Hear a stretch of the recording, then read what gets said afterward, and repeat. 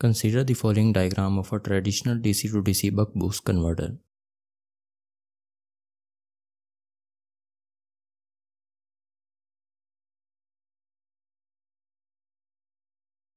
These equations are used to compute the duty ratio, inductance, and capacitor values in traditional buck-boost converter. Because the input voltage is constant in traditional designs and the rated power and desired output voltage are usually known, we can readily compute the values of load resistance, load current, and duty ratio by plugging input and output voltage values into these equations. As a result, inductor and capacitor values may be easily computed in a traditional circuit. Now consider a photovoltaic system in which the PV array is connected to a buck-boost converter.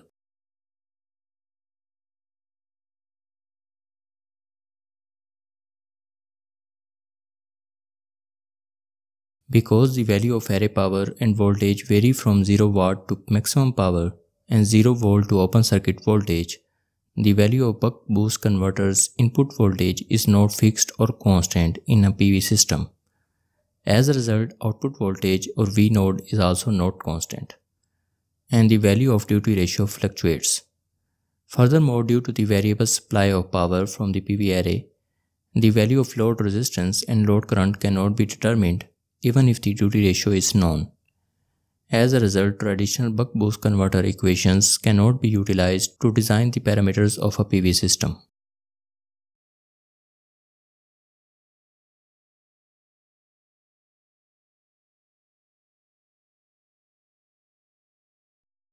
Although there is no standard procedure for designing buck-boost converters for PV systems, engineers usually design DC to DC converters through trial and error.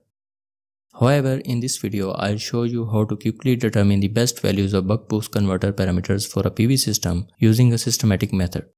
So pay close attention to this video and follow all of the instructions.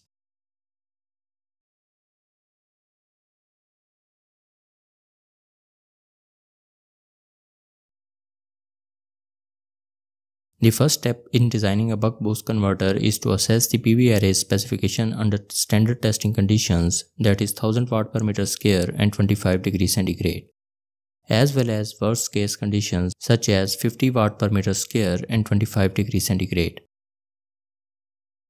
In the following discussion, I'll use the S subscript and green color to signify variables belonging to the standard testing conditions, and W subscript in grey color to denote the variables belonging to the worst condition. The following values for standard testing conditions are used in this demo. Maximum power is 3600 watt, maximum power voltage is 106.5 volt, and maximum power current is 33.8 ampere, where S signifies the standard testing condition. These parameters can be obtained from the datasheet of a PV module and then scaled to the size of the PV array. Using standard testing condition values, we can calculate corresponding values for worst case scenario.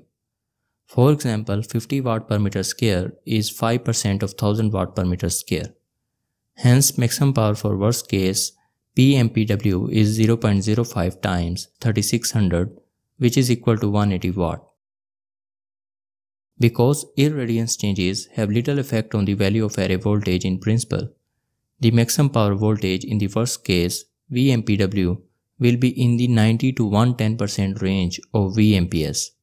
In this case, I'll assume that VMPW equals 0.9 times VMPS, which is 95.85 volt. By dividing PMPW by VMPW, the maximum power current for the worst scenario IMPW equals 1.88 ampere. The second step is to define the buck-boost converter's switching frequency, which is set at 25 kHz in this demo. Ripples in current and voltage are also specified. The voltage ripples for the converter's input and output voltages are designated by delta VI and delta V node respectively, and are equivalent to 0.2% of the input and output voltages.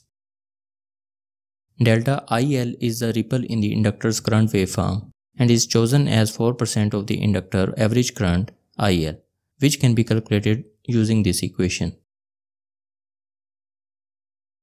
The third step is to determine the PV array's internal resistance at MPP, which is indicated as RMP and equals VMP by IMP.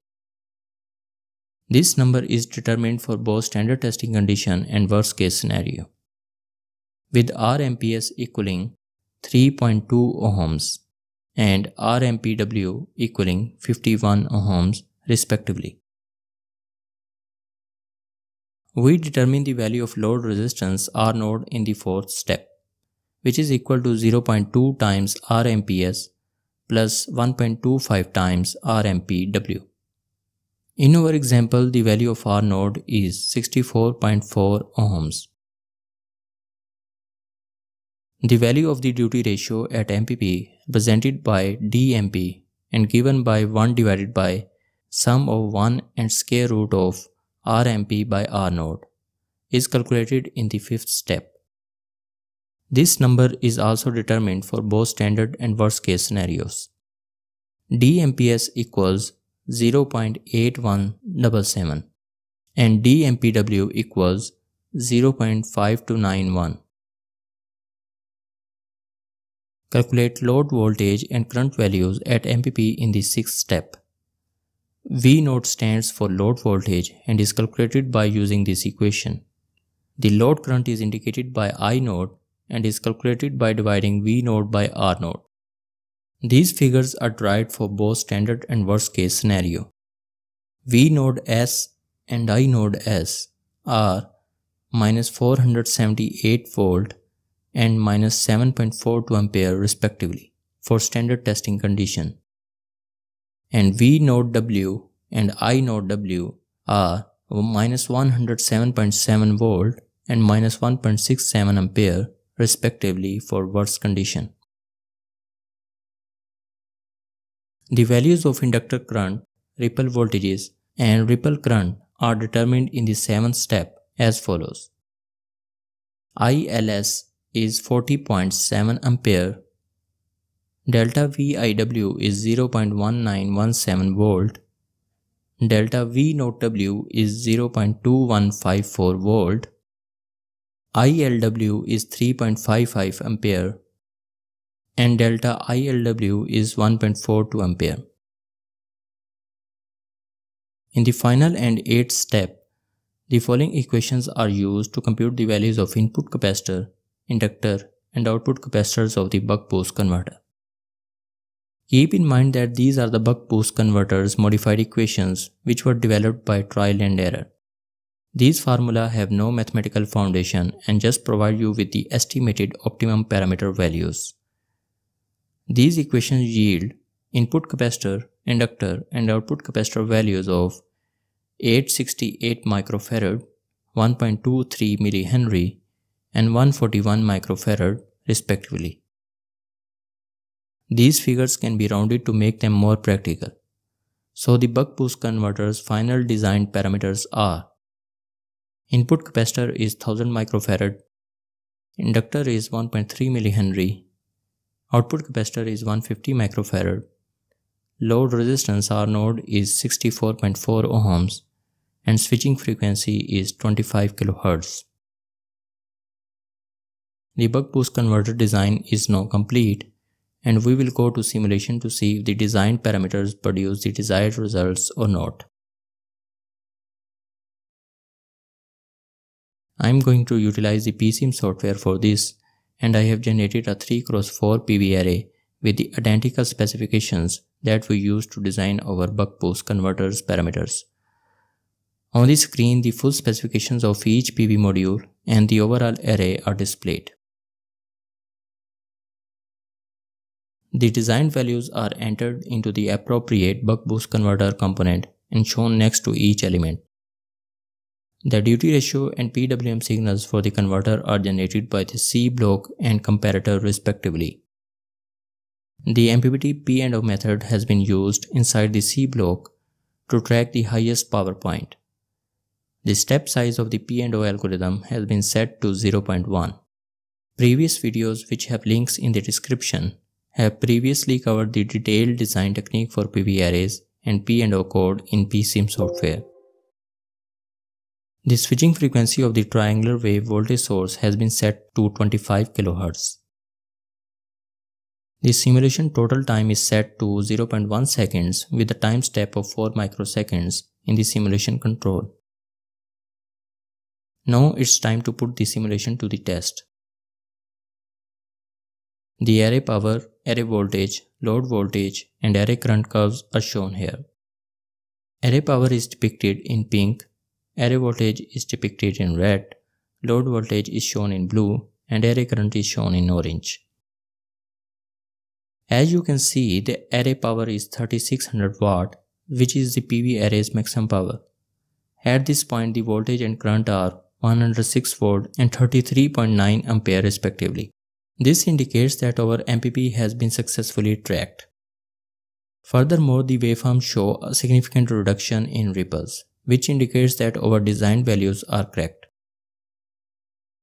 These waveforms were obtained at standard testing conditions, that is 1000 watt per meter square and 25 degrees Celsius.